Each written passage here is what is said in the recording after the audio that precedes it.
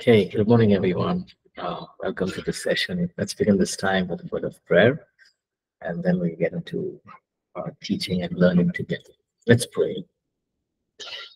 Father, we thank you so much once again for giving us this beautiful day, Lord, where we can come together, learn from the Word, and even as we learn on how our personal spiritual life must be as leaders, I pray, God, that you will, Lord, minister and speak to our hearts, O God, and teach us, help us to grow from strength to strength. Thank you for this time. We submit this day into your hands. In Jesus' name we pray. Amen.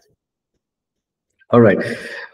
So the last class, we looked at chapter 15, the cell leader's personal spiritual life. So point number one, we looked at maintain a strong personal walk with God. So you and I, as believers, have to maintain a walk that is strong. As leaders, we will go through, uh, you know, uh, ups and downs. So we need to maintain our own spiritual walk with God, right? That's priority before you minister to others. We talked about it. We can only what we do.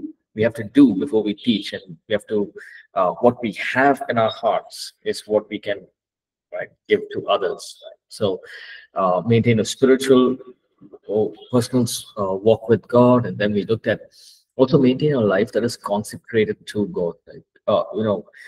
The word consecration means to be separated, right? So we're saying, God, these are areas in my life that I may feel weak. These are areas in my life that I need your help. So God, as a believer, we need to constantly consecrate, meaning to surrender,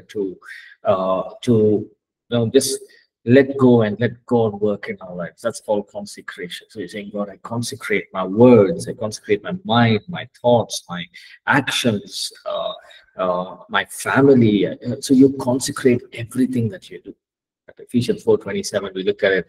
The devil is like a roaring lion. He's trying to look for just a small step, and then he's going to come in. So we got to always be on our guard. Right? So let's get into point 3. This is where we stop. Get rid of demonic strongholds in our life. And this is interesting, right? Now, Ephesians 6:12. Let's read Ephesians 6:12. If you have it with you, shall we just read that? Ephesians chapter 6 and verse 12. And even as you find the words, let me just share this. And what is a stronghold? Right? Strongholds are thoughts and patterns in our mind where we have become tolerant to sin, where we have compromised and replaced the truth with a lie.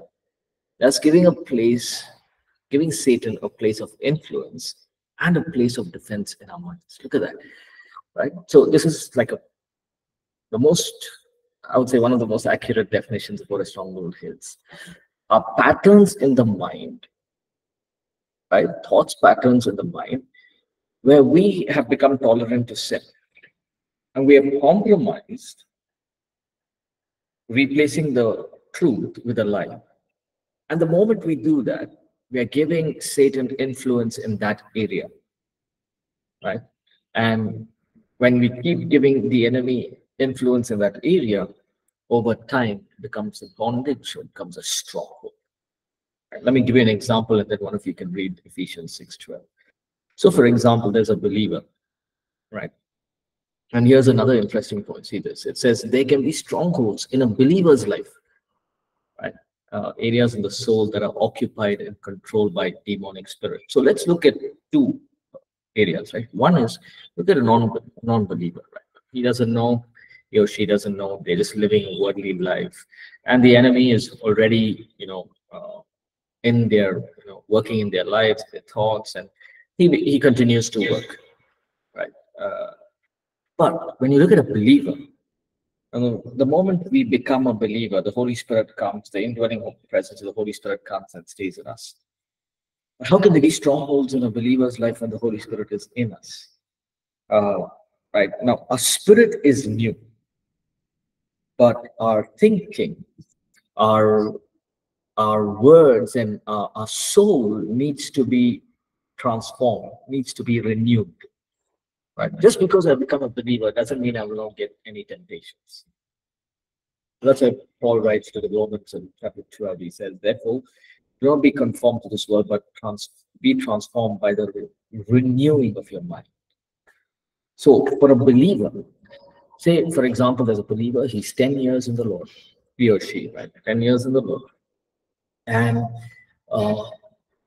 he thinks, for example, he had an addiction of, let's take an example of alcohol addiction, right? So it's been 10 years, right, that he's a believer. But there are still, these temptations that keep coming in. Or this person as a believer has gone, he has,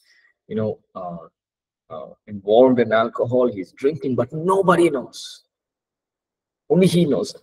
Nobody knows it, right? And not his wife, not his children, not his colleagues, not his family. Nobody knows, but it's there inside. He knows it. Now, if this believer does not go back to God and confess their sins, the devil will take a foothold. He will make that, that stronghold even more stronger, right? It's like he will grip that area of your life and he will keep suppressing and pressing and trying to bring every kind of worldly attack to that area of his life, because that's his weakness. And that becomes a stronghold. Look at this. Through these strongholds, sinful activity is actually defended within us because of the thought patterns we have embraced in our mind. Look at that, right? So this person, 10 years in the Lord, but he drinks. Right? He is an alcohol. So he keeps telling himself, he's defending what he's doing, saying it's okay. It's okay. I'm going to ask God to, I'm going to confess, and God will heal my, God will forgive my sins. And he keeps defending it. Okay, I'm not like others. I have a good family. I'm looking after my family. I'm doing what I have to do as a believer. This is just something in my life which nobody knows. What happens? It's a stronghold. Right? Instead of bringing that into light, going to God, going to the cross, asking for forgiveness, changing ways, if we keep embracing those lies, instead of submitting to the truth of God's word, these are areas where Satan has us bound. Let's read Ephesians 6:12, if anyone has it ready. Ephesians 6:12. Go ahead.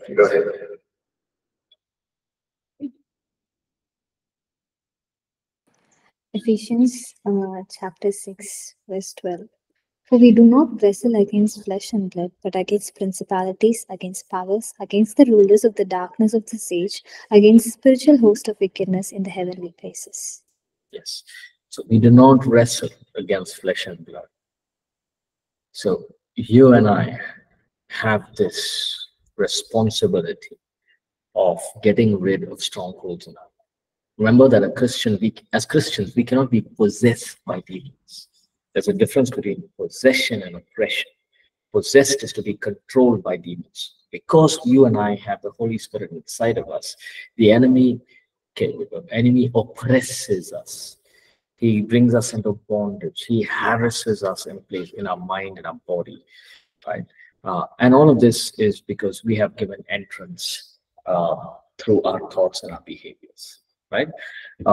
Areas of uncontrollable habitual sin, uncontrollable lust, compulsive behavior are, areas that are demonically energized.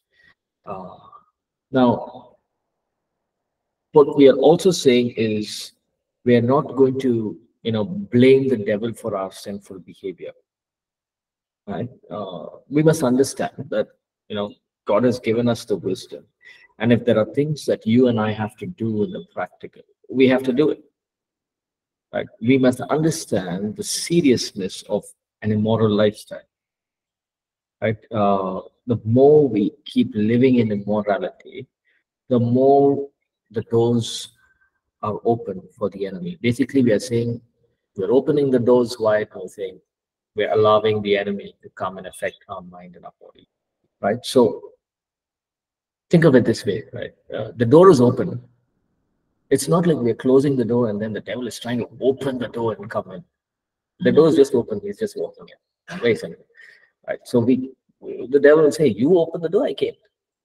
Right? So you and I got to be very careful. Keep all doors shut as believers, right? As leaders, keep all doors shut to the end. Understand that Satan uses these strongholds to keep us believers from being effective in ministry, right? And it is true, right? He can bring down an entire ministry just by just one area is enough.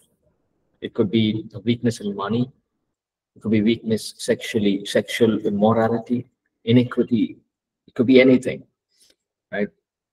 Yeah, and so we got to be very careful, right? So one of the books that I really enjoyed reading initially was Laying the Axe to the Root. So I really suggest that you read this book. You may have read it already. I know you're in third year, but keep reading it, right? Because it's just, everything is from the scriptures. So it helps us to, look deep into our hearts and see, okay, where are areas that I must ask God for healing and for forgiveness, laying the axe to the root. Okay, let's get to point number 15. Receiving healing for offenses, hurts, and wounds. Now, life is full of challenges. We're going to work with people. We are going to hurt people. People are going to hurt us. We are going to offend people. People will offend us. There will be wounds, and it's a natural thing, right? It will happen. It's not something, somebody comes up to you and say, hey, I'm very hurt by what this person says. There's nothing to be surprised about, because that's what life is. We will, right? Luke 17:1. Then he said unto his disciples, it is impossible, but that offenses will come. But woe unto him through whom they come. Right? So to be effective ministers, we must not carry offenses, hurts, and wounds in our inner being. Is in our spirit. These will hinder the work of God and what God wants to release in and through us. Look at that. It's so important, right? Now, these offenses, hurts, and wounds can be something very small, or it could be something very big as well. Right? So, somebody may have come and said to you, hey, you're preaching, I think you need to change your style. It can be really offending. How can this person come and tell me? I've been 10 years in ministry. He's telling me how to teach and how to preach, right? Or hurts could be something that somebody said to you, right? They may have looked at your appearance or looked at your studies when you were small. These are hurts. These are wounds that can last for a very long time. I've heard of people where they're in their they're in their 30s, working, have a family. But they're still hurt about what happened, when as friends when they were kids in school. My friends used to call me this. I felt low. I felt that I'm nothing. I felt that I'm not, I'm not capable of doing these things.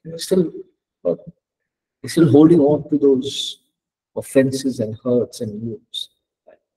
But remember, to be effective in ministry, to be effective in what God has called us to do, we need to let go of offenses. There is absolutely no use of holding on to offenses. It is not going to do anything to us. Okay? It's not going to bring us any strength, but it's only going to affect our body. It's going to affect our mind and our spirit and soul. It'll just affect us. So let go, right? The best example is Jesus, right? I'm sure, when he was on the cross, he would have, the cross itself is an offense. The hurts and the wounds, and not just the physical, but the emotional pain that he went through. It was too much for him to bear. And there was no one standing with him. None of his disciples were there except for John. No one there to console him and say, just picture this. Jesus is dying on the cross, and Peter and all the disciples are there. Lord, you are doing it for us. I know, just encouraging him on the cross. I'm sure it will. I don't know what what Jesus may have felt, but I'm sure when he came back, he could have said, "Hey, y'all didn't stand with me. You were not even there." But there was no offense. Right? He just let go of everything. And so we also must be that, must follow that. Hebrews 12, 14 and 15. Follow peace with all men and holiness, without which no man shall see the Lord. Look diligently, lest any man fail of the grace of God, lest any root of bitterness springing up trouble you, and thereby many be defiled. Bitterness can defile us. It can, we are consecrated to God, but it can defile our life. It's a sin which can, we continue to walk in that root of bitterness and anger and hatred. It's a sin. To hate someone is to give them too much importance. Don't think about what people have done for you. It's giving them too much importance. Let me tell you, this world, I was just talking to a believer recently, and we were just talking and saying, hey, we have what we can live for 80 years, right? 80, 85 years. We cannot hold on to bitterness, resentment for years and years together and live with it. Life is not meant for that. It's like you're giving importance to something very small when God has got so much that's open and available that He wants to use.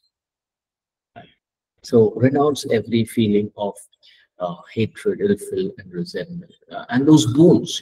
The Bible says in Jeremiah, He says He will heal all our wounds. He will bind up all our wounds. So right, when we surrender to God, He will bind those wounds. Right. So remember to do this. We must learn to do this. Right? Know and maintain your priorities. What are my priorities? Your personal walk with God, your family, your job, your work, then your ministry. Sometimes, especially now, people have got this all the way wrong. They put point number 4 as 1. That is, ministry is 1, then personal walk, then job, and then family. No. Know your priorities. Of course, this is not in order, but it's like this. You are in the center, and everything is surrounded. Your personal walk with God, your family, your work, your ministry, your finances, everything's surrounded. And so you need to maintain those priorities.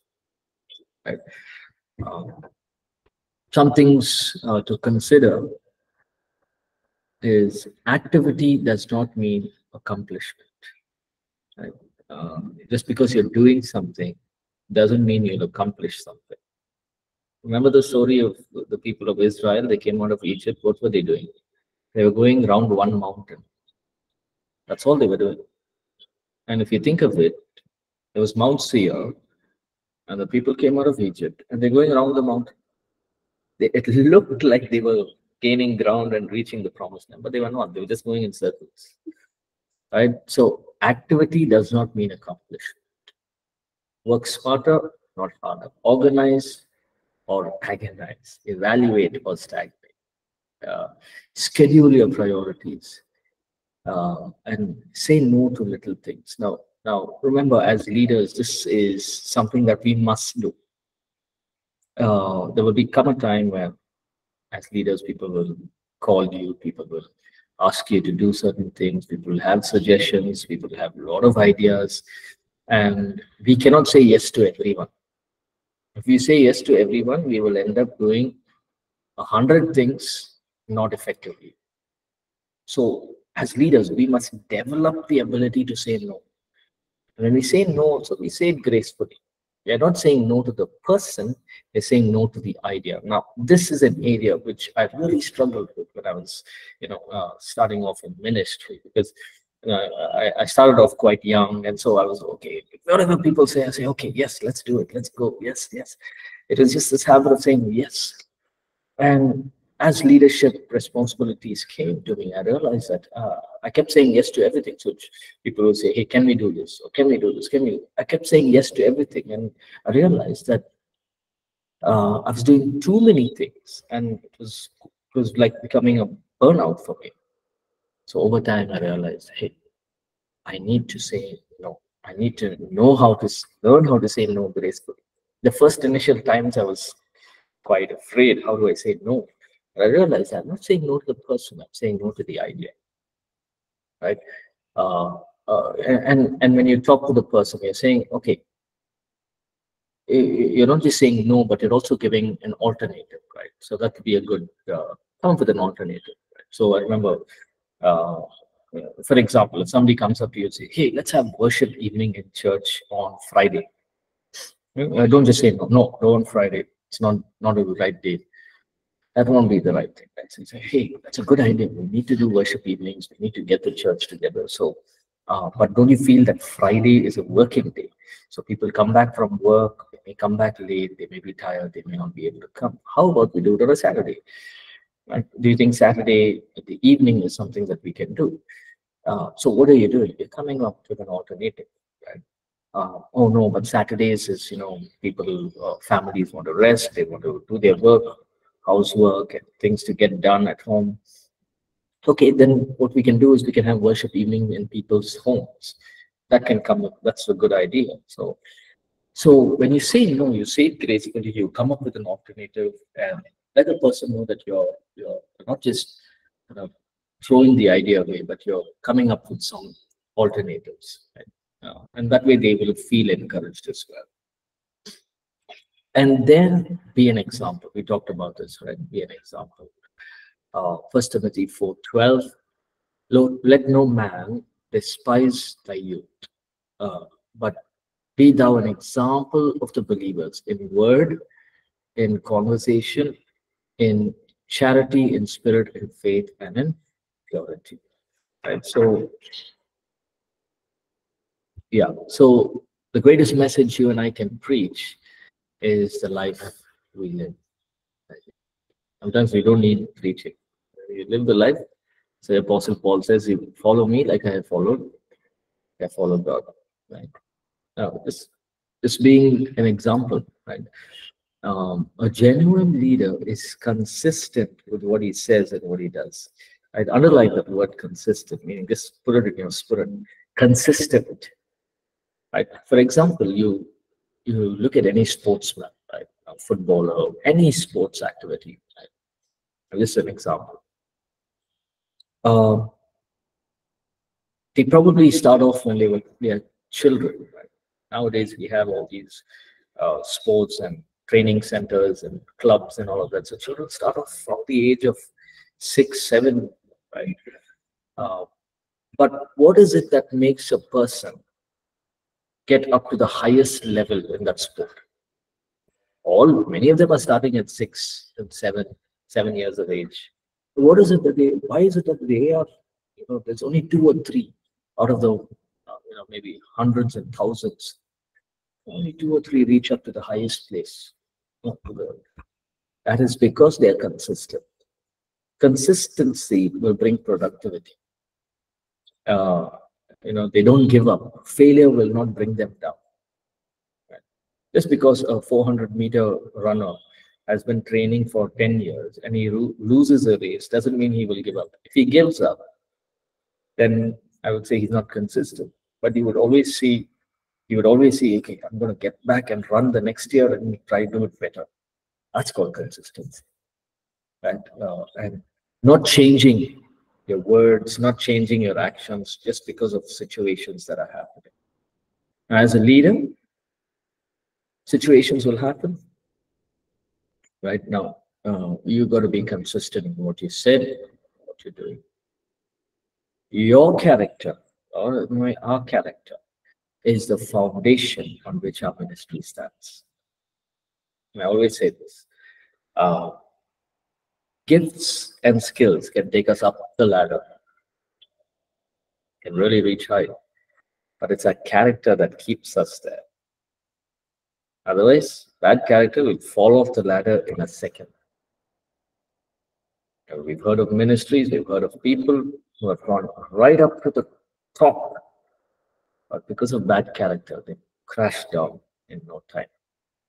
Right? So our character is the foundation of our ministry. Ministry stands on that. Of course, Jesus is our cornerstone, and we build the ministry on that. But he expects us to work on it. We are to. Jesus is not going to come and say, okay, this is your calendar for APC 2025 calendar. So your church do these events. No, we got to do it. It's a practical. So remember, we always reproduce after our own kind.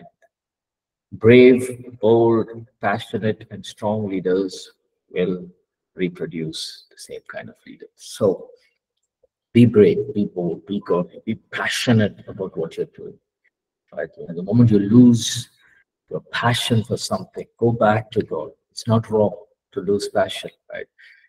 Sometimes doing ministry just gets you tired. You may get weary. You may feel, God, where are you? Just feel alone. And just go back to God. Go back under the shadow of His wings and say, God, I want to receive from you. And give me that strength again, that passion, that desire to serve you and to serve your people, right? Now, it's not wrong to, remember, it's not wrong to lose passion during the journey. And God is merciful, right? He will help us. He will continue to speak to us to be better leaders, right? Okay, any questions, any thoughts before we go to the next chapter? Any questions? Okay. Yes, any questions? So far, so good, Pastor. Sorry? So far, so good, sir. Okay, so shall we continue? True. Okay, right. Okay, let's get into the next, the heart of a leader. The heart of a leader. Being a leader in God's kingdom is definitely not easy. Right? And you look at the scriptures and you look at the Old Testament, especially, being a leader or a prophet of the Old Testament was a heavy load to carry. You picture this? Picture Moses standing there in front of about 2 million people. He's brought his people out of Egypt. He's standing at the, God directed them to the Red Sea. Look at Exodus. God directed the people. If you look back, you can hear the sounds of Pharaoh and his army. You look in front, you got the Red Sea. What did they want to do? What did they say? Moses, why did you bring us here? Didn't we have enough? Are there no graves in Egypt that you brought us here? Now, this is probably 1 month after coming out of Egypt. They've seen miracles already. They've seen that the plagues didn't touch them. I said, Moses, why did you do this? Why did you bring us here to die when we could have died in Egypt itself? And, it's such a sad thing when you read through the Exodus, right? But God was so faithful. That's why He keeps saying, if you read Exodus, He keeps saying, how long do I deal with these people? How long do I keep telling them? They parted the seas into two. They went, they crossed. Oh, praise God. They're all singing songs. And they go a little further. A few days later, there's no water. Why did you bring us into the desert to kill us? Right? It's not easy. People are wired differently. Dealing with people is not easy. Leadership brings great responsibility. Okay, let's look at a few points, right? Number one, leadership is a life of servanthood. Okay. Now, here's very important. There is a balance when you talk about servanthood. There's humility, there's authority, right? So it's not a, oh, I'm a servant of God, inferior. Nobody say anything to me. No, I'm not inferior, nor am I superior. Not a superiority complex. Oh, I'm a servant of God. I can do whatever I want to do. No. Look at Jesus. We know the story in John 13, 3-17. Uh, I'll just summarize it, and then we can read it later. Look at Jesus. Was he humble? He was. Did he walk in authority? He did. When the demons came, did he say, "Oh no, I'm humble, so can you come back later"? No. Right? What did he do? He used his authority, his superiority, and he said, "Hey, demons, get out, be gone," is what he said. Right? When he brought healing upon people, he did it not out of pride, but out of compassion, out of love for the people. But he knew that he was greater than what the enemy is. Right? But he also walked in humility. Right? Where he washed the disciples' feet. This passage, John 13:3. Can you picture this? You got this man who calms the storms with his hand, who walked on the waters, who did these great miracles. And now he's washing the feet of the disciples, the same feet where he walked on water. He did these great miracles. Like demons are, afraid of him. But this man of great authority, great wisdom, is washing the disciples' feet. Look at what he says in this verse. Verse 13. Ye call me Master and Lord, and you shall say, well, for so I am. I am your Master. If I then, your Lord and Master, have washed your feet, you also ought to wash another's feet. For I've given you an example that you should do as I have done to you. Verily, I say to you, servant is not greater than his Lord, neither he that is sent greater than he that sent him. If you know these things, happy or glad are you if you do them. If I then, the Lord Jesus is saying, no, he's not saying I'm not your master. He's saying, you know I'm your master. You know that I'm the Son of God. Right? You know what I've done, and you've seen the miracles. You've seen me taking 5 loaves of bread and 2 fish and feeding thousands of people. You've seen me calming the storm. You've seen the devils run away. I am your master. I am your Lord. I am the Son of God. But being the Son of God, right? I'm humbling myself to wash your feet. This is an example that you must do the same. Right? And what a powerful example that you and I, as leaders, must maintain this balance. There's a saying, right? When you kneel and pray before God, you will be able to stand in the world. Right?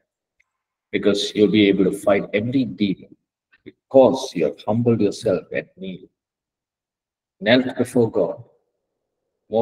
This saying, God, these 3 points. Lord, I cannot do it on my own. I'm not self-sufficient. Lord, I am not, whatever I have is not because of you. It's not my greatness. It's not my power. It's not my strength. Without you, I've been nothing. And to be powerful, right? Saying, Lord, I'm in control over everything. We are not in control of anything. I love what Psalms 139 says, and I read it every time. It just brings such a peace in our hearts, especially during times of turmoil. Right? Psalms 139. I knit you together in your mother's womb. Even before a day came to you, I have written all the days of your life. We cannot add a single day extra into our life just because we may feel we are powerful. We cannot do that. Right? So when we understand the magnitude of who we are, our thought process changes. That's why you say, God, whatever you call me for, help me to be faithful, fulfill this, and to finish the work that you have called me to do. Right? So these three are temptations we must avoid. Saying, God, I can do it on my own, saying I'll do it on my own, to be spectacular, saying, okay, these miracles, these wonderful things that I'm seeing is because of my hard work and my ability, or the thing to saying that I'm in charge of everything, and that we are in charge of nothing. Right? The Bible says He holds the sun and the moon and the stars in His hand. So He is in control of everything in our life. Christ-like servant leaders are motivated by love to serve others. We are not, ministry is not just for people to look at us, it is to serve. When we, I would say this, the greatest joy for a leader is to see someone who is just maybe immature in Christ, and all of us, you're working with them, and you see them become leaders in the ministry, preaching the word, ministering to people, and driving out demons, healing the sick. That is the greatest motivation for a leader. Right? Even if it's, you got a church of 50 people, and that 50 people, you got 5 people who are doing this, casting out demons, cleansing the lepers, cleaning, praying and for healing, and just destroying the works of the devil. That is the greatest motivation that you and I can have as leaders. Okay. Now, it's not wrong to have big churches, more people come into church, but church is about people. We are the church.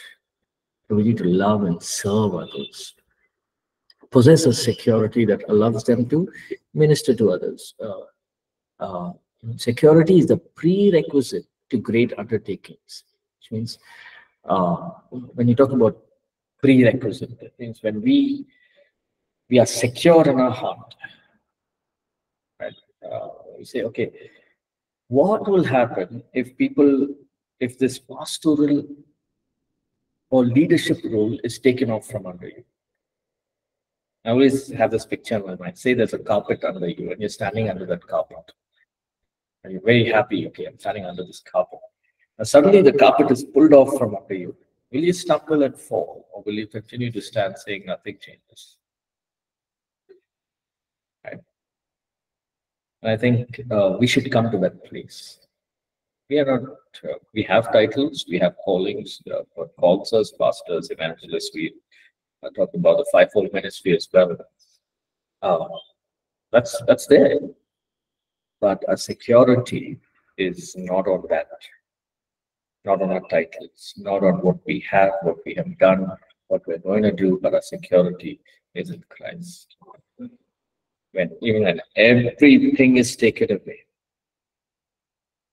we can stand still and know that God is with us. When God looks at us, He's not going to look at us and say, "Hello, Pastor." He's not. It doesn't matter to Him. Right? So our security. What are we? When we are secure about who we are, about our position, we begin to minister to people out of that security, knowing that you're doing it as a service to others. 3, initiate servant ministry to others. Teach your people, teach your leaders, teach people who are under you what is servant ministry all about. Receive servant ministry from others. Right?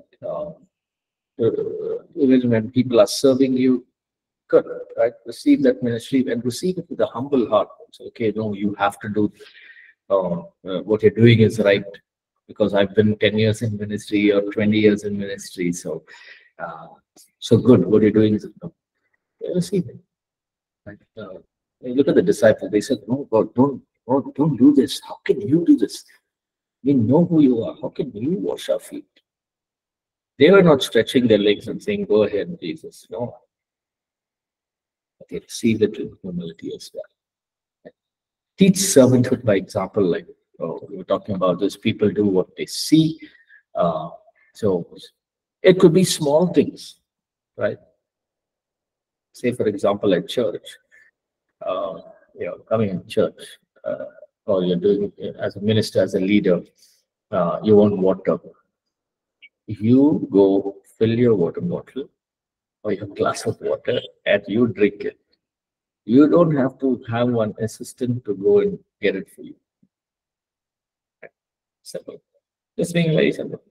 If you want to, do something, right, and for your family, you do it. Don't get people from outside. Your family is family, and ministry is ministry. Right? Always learn to keep them separate. Right? Okay. Everyone with me? Okay, let's get into the next point. Keep a constant examination on your hard attitudes. Okay, we talked about this, right? Your hard attitudes. Meaning leadership begins with an attitude. And biblical principles or biblical attitudes is my attitude as I begin a task will affect its outcome more than anything else. So we got a whole list. Remember, our attitude is contagious, right? My attitude, not my achievements, will give me happiness. Right? My attitude to something will change when I choose to change it. Right? Especially when you're starting a ministry, you get leadership roles. Initially, you're excited. We are excited. We want to do everything that we can. We put in our 200%. But over time, that 200% becomes lesser and lesser and lesser. Why? Because my attitude towards the leadership has changed. We need to ensure that, hey, I need to change my attitude. This is what I'm doing. Maybe the same thing I'm doing, but remember that I'm doing something that is making an impact for the kingdom of God. My attitude needs continual adjustments. Right? My attitude can turn my problems into blessings. Look at that. I'm just choosing and picking a few. My attitude towards others determines their attitude towards me. If I'm able to have a good attitude to others, that's what I will get back. That's what is reciprocated back. So just build on your attitudes, biblical attitudes. And yes, there will be attitudes that we may have to change over time. So do that right now. And then God will continue to help us. Next one, be a dreamer. Acts chapter 2, 17 and 18. Yes, anyone would like to read? And we'll also read Ephesians 3:20. Go ahead. Acts chapter 2, 17 and 18.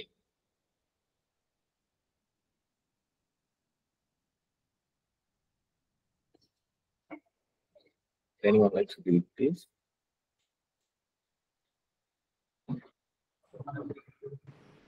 Acts chapter 2, verses 17 and 18. And it shall come to pass in the last days, says, that I'll pour out my spirit on all flesh. Your sons and your daughters shall prophesy. Your young men shall see visions. Your old men shall dream dreams. And my men servants and on my maids says, I'll pour out my spirit in those days, and they shall prophesy. Yeah. So God does not give us dreams and visions to entertain us. Right?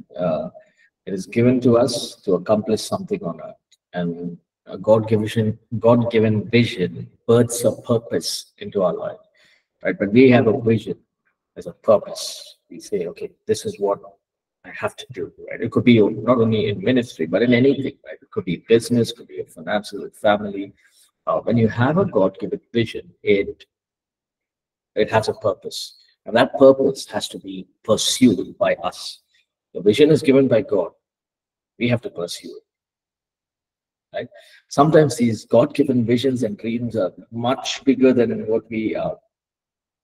Because now listen, God does not look at our capabilities and how we can accomplish them. Did you ever think? Let's look at two examples. Moses.